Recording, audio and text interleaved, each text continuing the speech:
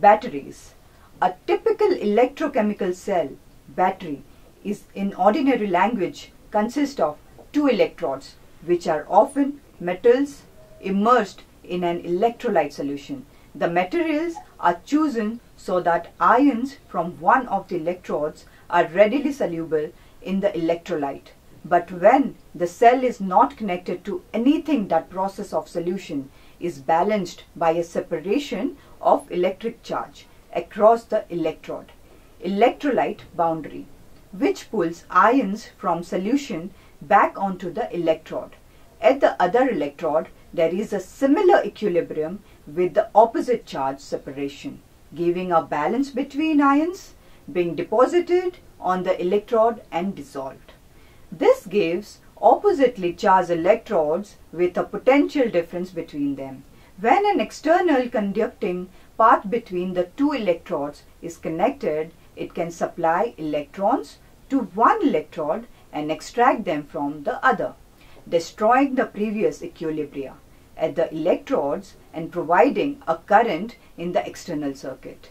The chemical processes of solution and deposition at the electrodes can proceed and will continue to maintain a potential difference between the electrodes until the chemicals are exhausted. Energy supplied to the external circuit comes at the expense of the energy of the system of electrodes and electrolytes. AA. Batteries are common in portable electronic devices. AA battery is composed of a single electrochemical cell.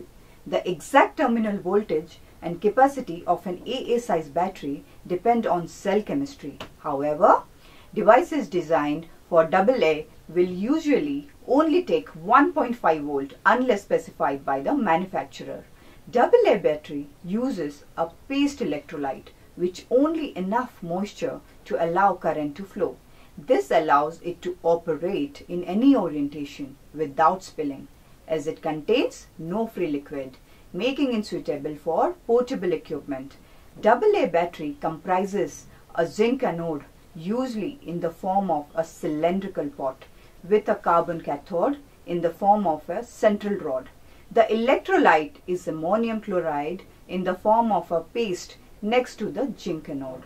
The person responsible for naming positive and negative charge was Benjamin Franklin, who did not know that the charge carriers in a metal are really negatively charged electrons. So we are stuck with the notion of conventional current, which we imagine to be a flow of positive charge out of a battery's positive terminal through a conducting path and into its negative terminal. Some people like to be more realistic and imagine the actual flow of electrons in the opposite direction. Provided either convention is kept constant in calculating variables in a circuit, you will obtain correct answer. The battery provides an electrical potential difference which causes a current to flow. When you switch on a battery powered radio, you are using electrical energy. You can often find the rate of energy consumption written on the back of the radio as so many watts.